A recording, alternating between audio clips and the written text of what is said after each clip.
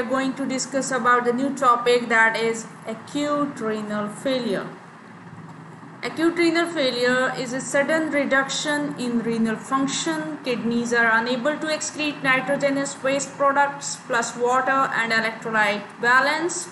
Oliguria less than 400, non-oliguria, acute renal failure in neonates 1 ml, the urine output less than 1 ml per kg per hour. Classification: acute versus chronic, pre-renal, renal, post-renal, anuric, oluric and polyuric. Anuric, absence of urine, oliguria, less amount of urine, poly, more amount of urine. Then acute and chronic, the difference between sudden onset in acute, rapid reduction in urine output, usually reversible tubular cell death and regeneration. In chronic, progressive, not reversible, nephron loss, 75% of function can be lost before it's noticeable. Then next is pathogenesis. Pre-renal. What happened here? Hypovolemia, the fluid volume is low, decreased glomerular filtration rate, and acute glomerular filtration rate is a test used to check how well the kidneys are working.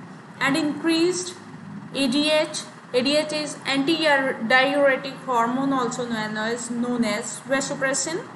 Increased aldosterone, oliguria, increased blood urea and creatinine. If hypovolemia is persistent, it continues and for a long time, ATN are there. Acute tubular necrosis is a condition involving the death of tubular epithelial cells that form the renal tubular of the kidney. Then renal. We have discussed pre-renal phase, then now renal phase, ATN, acute tubular necrosis, and renal vasoconstrictions are there, tubular obstructions are there with debris and passive back diffusion of glomerular filtrate. Acute AGN, acute glomerulonephritis of various types, and acute interstitial nephritis are there.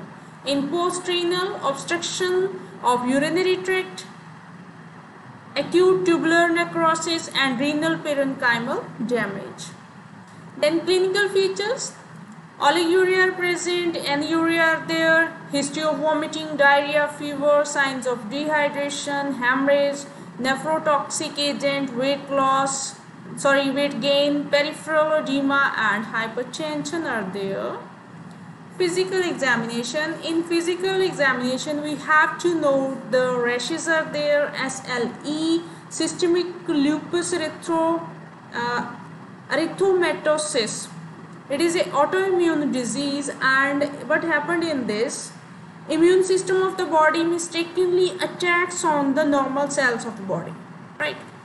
HSP is the Henochus conlin purpura. What happened in this inflammation? In this inflammation of the blood vessels of the skin, joint, bowels and kidneys are there. Then phlegmasis, renal vein thrombosis, uremia, anorexia, nausea, hypertension, fits, nausea, vomiting, pulmonary edema, ascites, asterixis and nephropathy are present in patients suffering from acute renal failure.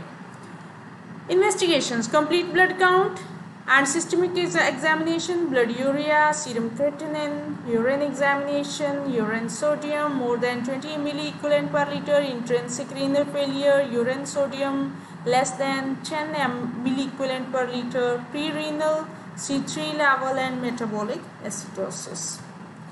X-ray abdominal are prescribed by the doctor.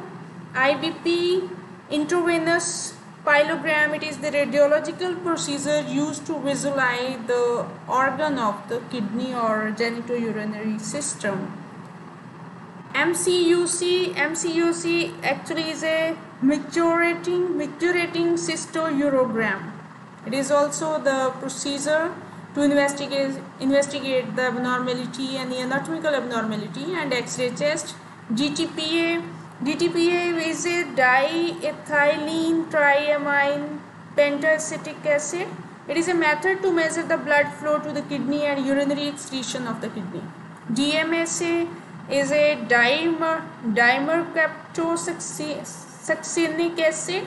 It is a kind of scan, and radioactive chemicals are used here to create the special picture of the kidney. And renal biopsy. Then management, general measures, IV lines and investigations, blood pressure, control the blood pressure, then intake output record, establish renal failure, then 10% dextrose initially, then 300 calories restricted per day. Pre-renal, acute renal failure, fluid therapy, severe dehydration, no output, Lasix 2 mg per kg, dopamine infusion to improve renal perfusion, renal failure with fluid overload, no IV fluid, only Lasix 2 doses, and peritoneal dialysis if needed. Then management of complications, hyperkalemia, more than 6 milligland per liter. Potassium are more than normal.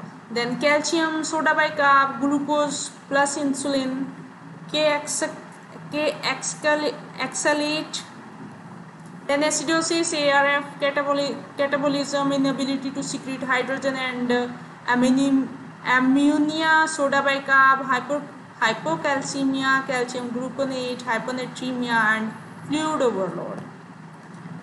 Hypertension, nifedipine, IV, nitroprusside, seizures, uremia, hypertension, hypocalcemia, hyponatremia, diazepam, infection, catheterization, dialysis, and antibiotics given to the patient.